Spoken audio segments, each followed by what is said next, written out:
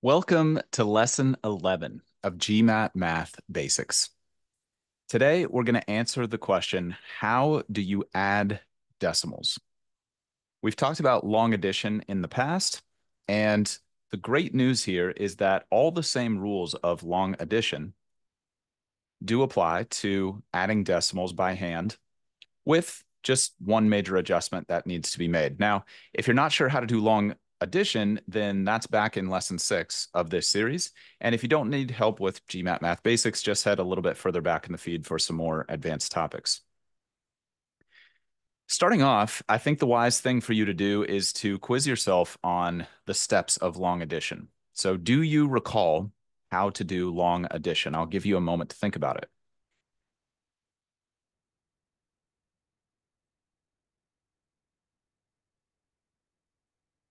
Let's briefly rehash the steps for the sake of clarity.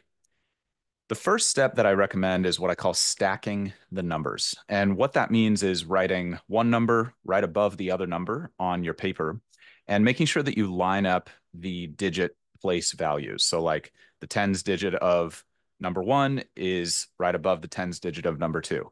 The hundreds digit of the first number is right above the hundreds digit of the second number, etc. The second step is you add the units digit, or what's sometimes called the ones digit. If you need help with basic definitions, those are back in the first 3 episodes of this series. Once you add the units digit, you're going to repeat that process of adding within each digit column, moving from right to left. And if you get a 2-digit result from adding those single digits, then you're going to carry the tens place of that result to the top of the next column to the left. So if that sounds confusing and you're not sure what I'm talking about, definitely head back to lesson 6 to get the basics down. If that sounds super familiar, let's build on those basic elements and take it to the next level. The key new concept when you are adding decimals is that when you stack the numbers, you want to make sure that you line up the decimal points vertically. In a way, this is a new application of an old concept that I was just talking about, which is lining up the digit place values when you're adding. And we're just doing that also with the decimal point itself. So let me give an example to illustrate. Let's say we want to add 5, the number 5, and the number 0.003, or what you could refer to as 3/1000ths if you expressed it as a fraction. Same value. Where's the decimal place in the number 5? Technically, 5 could be expressed as 5.0. And when we say 5 point something, we mean that we're putting a decimal place right to the right of that number. So 5 point means the decimal point goes right to the right of 5. And then you can write a 0 after that. 5.0, perhaps obviously, has exactly the same value as the number 5.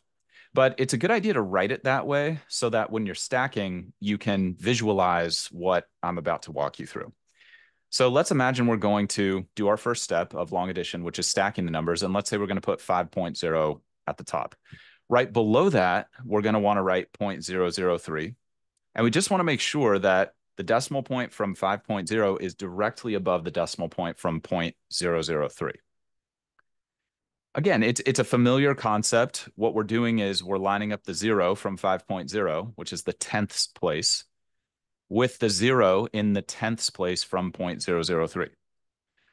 So I guess theoretically, if you just followed all the advice that I gave in lesson 6 about long addition, like super, super literally, then maybe this would be no big deal. But I've found through many years of doing this with people that it's helpful to have a little bit of additional instruction on the finer points of addition with decimals. Pun intended, for better or for worse, everybody. So first step is you stack the numbers and you line up the decimal places vertically.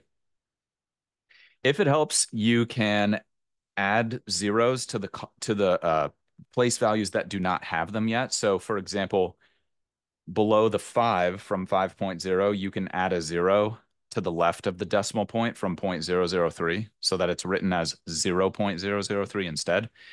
I found for a lot of people, if you're struggling with the basics, or you're just getting started with this after many, many years of not doing it, that can really help out. It's probably not like a game changer, but it could be. It could be if you're struggling. Similarly, you can add zeros after 5.0 to make it 5.000. And that just helps you see what you're adding within each column. And you might do that at the beginning as you're relearning a lot of this stuff or learning it from the first time for the first time. And as you get more comfortable with it, you might skip over that convention. And we'll talk a little bit more about that later. Once you've got everything lined up, you just perform the addition within each column, starting at the far right digit and moving to the digit to the left, and then the digit to the left, and then the digit to the left. So the far right column for 5.000 plus 0.003 is going to be 0 on top and 3 on the bottom. That's the rightmost digit. Now, we kind of got into this last week with decimal division. I mean, theoretically, I could write an infinite number of zeros to the right of those numbers and just add up all those zeros, but that's not going to change the value of the number. And it's probably not going to help your GMAT score. So I don't recommend doing that. But like, if you wanted to think deeper about the theory here, you can go as far to the right as you want with zeros. But I recommend starting with the rightmost non-zero digit, just for the sake of clarity. So that would be 3. And then there's a 0 right above it. So we just add 0 and 3. And that yields 3. And we write that at the bottom of the thousandths digit column in the result area. If you're familiar with my recommendations for long addition, I'll have drawn a horizontal line beneath the stack of the two numbers. And that separates the result, which is going to be below the two numbers that I'm adding. That's the way I like to do it. It's not the only way to do it, but I recommend it. I've found that's the best bet for most people on the GMAT, because you don't have a calculator and because what you write on the paper for most of us is going to be critically important, much more important than it might seem at the outset. So if you can develop good scratch work habits from the beginning, virtually guaranteed that that's going to pay off in a massive way as you move forward. Once we have done that addition in the thousandths digit column, we just move to the column to the left and do the exact same thing. So here in the hundredths digit column, we actually have a 0 from 5.000 and a 0 from 0.003. So 0 plus 0 is just 0, and we write that at the bottom of the hundredths digit column. So in the result area, we would have a 3 on the far right and then a 0 right to the left of that so far. Then we move to the column to the left, which is the tenths column. Also a 0 from 5.000 and a 0 from 0.003. So 0 plus 0 again is 0, and that goes in the result area of the tenths digit column. Then let's return to our key point here. We want to bring down the decimal point to the result area as well. And this is part of the reason that we stack that decimal point on top from the top number and then on bottom from the bottom number, which also makes it clearer where the decimal point in the result is going to go. So you can think about it as bringing that decimal point down, or just adding a decimal point to the result, or just a simple fact of aligning the numbers properly. However is productive to think about it that way. And by the way, you can also do that when you're first setting up the problem if you find that convenient to just write the decimal point in the result area when you're doing your initial stack. It's really up to you. I haven't found a major difference in people doing it one way or the other. What that means is in the result area, we should have 0.003 so far. Again, we just move to the column to the left and we sum the digits in that column. So in this case, we're in the units digit column now, right to the left of the decimal point. We've got 5 from 5.000, and we've got 0 from 0.003. And the result of 5 plus 0 is 5. So in the result area, now we have 5.003, which is the result of 5 plus 0.003. This might seem trivial. Many of you could probably do 5 plus 0.003 in your head without this technique, but that's not really the point. The point is to understand the mechanics of the technique with a couple simple examples so that it's usable for you when you do want to use it with more difficult and complicated situations.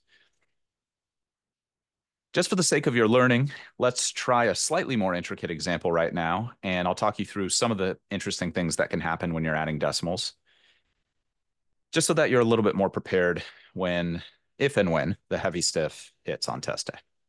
So let's try 0.456 plus 0.789.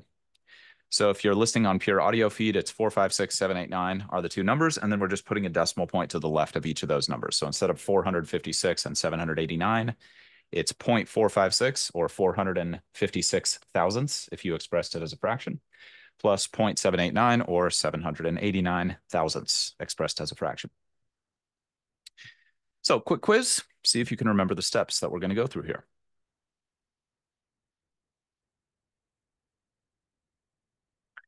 First step is we're going to stack the numbers and be sure to line up the decimal points. I'm going to put 0.456 on top and 0.789 underneath it. Having said that, you can add numbers in any order. So if you're more comfortable with the larger number on top, that also works. And like I just mentioned, I like to draw a horizontal line underneath that stack to separate the result. Then we're going to sum the digits furthest to the right. In this case, that furthest digit to the right is the thousandth digit. And we're going to sum the digits in that column. So here it's 6 from 0.456 plus 9 from 0.789. 6 plus 9 is 15. So we write a 5 from the 15 at the bottom of the thousandths digit column, the column we're just operating in. And then we carry the 1 from 15 to the top of the hundredths digit column. So if you're familiar with how to do long addition, this should sound typical to you. Then we move to the column to the left and we sum the digits in that column, which is going to be the hundredths digit column. So we've got the 1 from our carry in the previous step, plus the 5 from 0.456, plus the 8 from 0.789. You can just imagine those lined up vertically. 1 plus 5 plus 8 is 14. We put the 4 from 14 at the bottom of the hundredths digit column, and we carry the 1 from 14 to the top of the column to the left, which is the tenths digit column. In the tenths column, we've now got the 1 we just carried from 14 plus the 4 from 0.456 plus the 7 from 0.789. 1 plus 4 plus 7 is 12. And once again, we write the 2 from 12 at the bottom of the tenths column, and then we move the decimal point down as well if you hadn't already done that when you were setting up the question originally. Then we carry to the column of the left, which in this case is the units digit column. So that means we're now operating to the left of the decimal point. And this will happen sometimes when you are adding numbers that sum to something larger than 1. You're going to end up adding up just decimals sometimes, but then you'll get a number that's larger than 1. And that's fine. That's just totally normal. And we're just going to run the same technique. I just didn't want you to get weirded out by that if it happens on test day. Same process, we just carry the 1 from 12 to the top of the column to the left, which is the units digit column. And if it helps, write a 0 to the left of each decimal point in 0.456 so that it becomes 0.456. And then you can do the same with 0.789 so that it becomes 0.789. And then you can see the 1 on top that we just carried, plus 0 right below it, plus 0 right below that. If we add 1 plus 0, then that would yield 1. And so we write that at the bottom of the units digit column in the result area to give us our final result of 1.245. So the result of 0.456 plus 0.789 is 1.245. If you were adding more complex numbers, the process would be identical. That pretty much covers all the bases that you would need for adding decimals with long addition. Again, you might have just been able to apply the stuff I was teaching you about a few weeks back.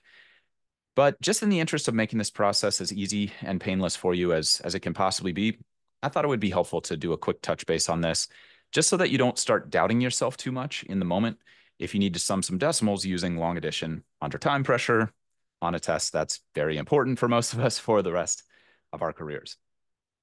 So again, to rehash, exact same process as long addition, just need to line up the decimal points in the original stack and then bring that decimal point straight down to the result. And if you line up all the place values properly, you should be good to go. If you have questions about this or if you have feedback for us, you can reach us at the GMAT strategy on current social channels. And we love hearing from all of you. So please don't be shy about reaching out. As always, my greatest hope is that this material will make your studies as easy and painless as they can possibly be.